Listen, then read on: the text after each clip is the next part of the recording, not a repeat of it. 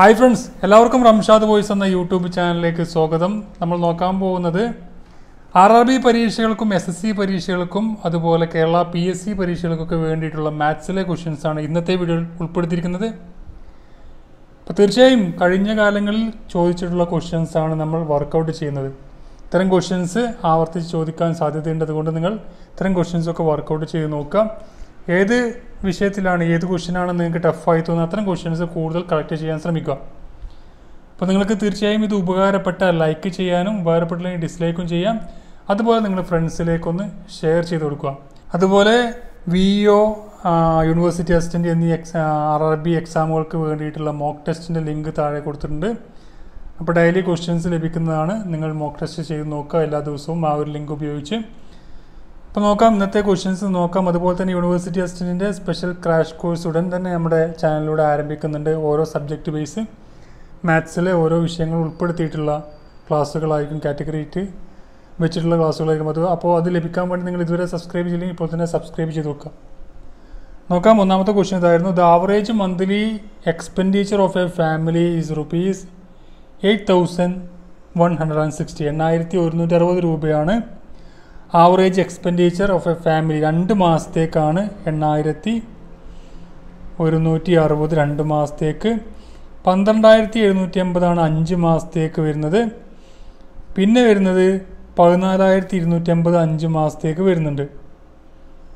നോക്കുക, ആ ഒരു ഫാമിലി ആ ഒരു വർഷത്തിൽ 66,300 രൂപ സേവ് ചെയ്യുന്നുവെങ്കിൽ എത്രയായിരിക്കും മന്ത്ലി ഇൻകം? നമുക്കറിയാം ടോട്ടൽ എക്സ്പെൻഡിച്ചർ പ്ലസ് സേവിങ്സ് ആണ് ടോട്ടൽ ഇൻകം എന്ന് പറയുന്നത് അല്ലേ. ഇവിടെ നോക്കുക, 8,160 പറഞ്ഞിരിക്കുന്നത്. 2 മാസത്തേക്കാണ് ആവറേജ് പറഞ്ഞത്. ടോട്ടൽ തുക കാണാൻ വേണ്ടി 8,160 × 2 ചെയ്യുമ്പോൾ നമുക്ക് ടോട്ടൽ തുക കിട്ടും. എത്ര കിട്ടുക? 16,320 ലഭിക്കും. പിന്നെ പറഞ്ഞ് 12,780 × 5 മാസത്തേക്ക് 63,900 പറഞ്ഞിട്ടുണ്ട്. അതുപോലെ 14,280 5 മാസത്തേക്ക് പറഞ്ഞിട്ടുണ്ട്. 14,280 1,42,800 പകുതി 71,400. ടോട്ടൽ എക്സ്പെൻഡിച്ചർ എന്ന് പറഞ്ഞാൽ എത്രയാണ്? 2 6 15 1,51,620 എക്സ്പെൻഡിച്ചർ കിട്ടി. സേവിങ്സ് 66,300 കൂടി നമ്മൾ ആഡ് ചെയ്യുമ്പോൾ ടോട്ടൽ ഇൻകം എന്ന് പറയുന്നത് എത്രയാണ് നമുക്ക് കിട്ടുന്നത്? 2,17,920 കിട്ടും.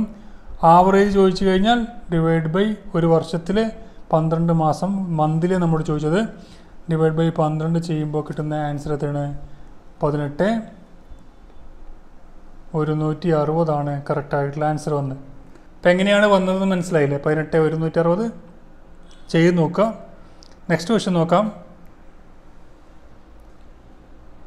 If cost price of an article is rupees 928. 928 cost. Profit 15% കിട്ടിയെങ്കിൽ നെറ്റ് പ്രോഫിറ്റ് എത്രയാണ്? 928ൻ്റെ 15% കണ്ടാൽ മതി. എങ്ങനെ കാണാം? 928ൻ്റെ 10% എത്രയായിരിക്കും? ഒരു പോയിൻ്റ് ഇട്ട് കൊടുക്കുക. 92,80. 92. അപ്പോൾ 5%, 10%, 92,80 ആണെങ്കിൽ 5% നേർപകുതി ആയിരിക്കും. 45, 45, 90, 46, 46, 92, 46, 40. ഈ ടോട്ടൽ ചെയ്താൽ മതി, നമ്മുടെ ആൻസർ കിട്ടിയില്ലേ? എത്ര? ഇവിടെ 20 വരും, 1 വരും, 9. Answer is 139,20. സിമ്പിളായിട്ടുള്ള ക്വസ്റ്റ്യൻ ആണ്. ഇപ്പോൾ കഴിഞ്ഞ RRB എക്സാമിൽ ചോദിച്ച ക്വസ്റ്റ്യൻ ആയിരുന്നു. ഇപ്പോൾ 139,20. ഇതെല്ലാം പ്രീവിയസ് ക്വസ്റ്റ്യൻസ് ആണ്. Market price of an article 70% more than it's cost price after giving A discount of 10%. Article is sold for ₹1,072. What will be the cost price of the article? നോക്കുക, ഇവിടെ എൻ്റെ cost എന്ന് പറയുന്നത് 100% ഞാനത് 70% ലാഭത്തിൽ വിൽക്കുന്നു. അപ്പോൾ 100 രൂപയാണ് കരുതുക. 100 രൂപയാണ് എൻ്റെ കോസ്റ്റ് പ്രൈസ് എങ്കിൽ 70% ലാഭത്തിൽ ഞാൻ എത്രയായിരിക്കും മാർക്കറ്റ് പ്രൈസ് ഇടുക? 170 രൂപക്കായിരിക്കും ഞാൻ വിൽക്കുക. ഞാൻ ആ 170 രൂപയിൽ നിന്നും 10% ഡിസ്കൗണ്ട് കുറച്ചു എന്ന് പറഞ്ഞാൽ എത്രയായിരിക്കും കൊടുക്കുക? 170ൻ്റെ 10%, 17 രൂപ കുറച്ച് കഴിഞ്ഞാൽ 153 രൂപക്കായിരിക്കും ഞാൻ കൊടുക്കുക. അതേപോലെ തന്നെ 100% സാധനം ഞാൻ 70% കൂട്ടിയപ്പോൾ 170%. അതിൽ നിന്നും 10% കുറച്ച് 17% കുറച്ചപ്പോൾ 153. എൻ്റെ കോസ്റ്റിൻ്റെ 153%-നാണ് ഞാനത് വിറ്റത്. അപ്പോൾ 1072 ഞാൻ വിറ്റ വില, നെറ്റ് വിറ്റ വില ആഫ്റ്റർ ഡിസ്കൗണ്ട്. അപ്പോൾ 1072 എന്ന് പറയുന്നത് 153% ആണ്. എനിക്ക് കാണേണ്ട എന്താണ്? 100% കണ്ടു കഴിഞ്ഞാൽ എൻ്റെ കോസ്റ്റ് കിട്ടി. 100% ആണ് എൻ്റെ കോസ്റ്റ്.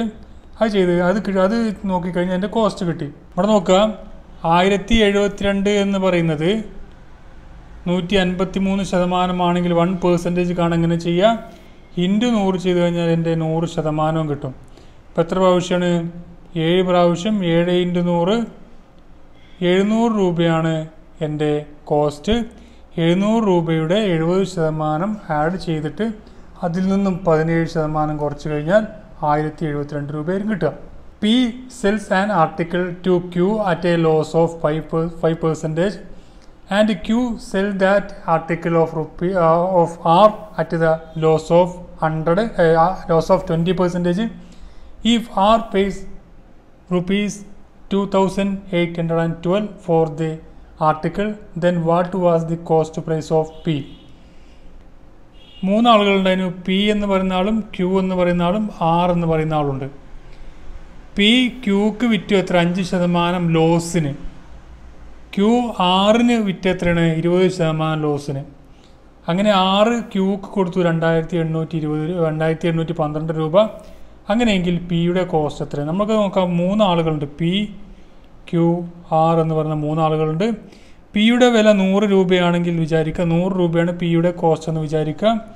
Qക്ക് 5% കൊടുത്തു എന്ന് പറഞ്ഞാൽ 100ൻ്റെ 5% കുറച്ചു 95 രൂപ കൊടുത്തു. ഓക്കെ. ഇനി Q Rന് എത്ര ശതമാനം കുറച്ചാണ് വെക്കുന്നത്? 20%. Qൻ്റെ റേറ്റ് 95 ആണ്.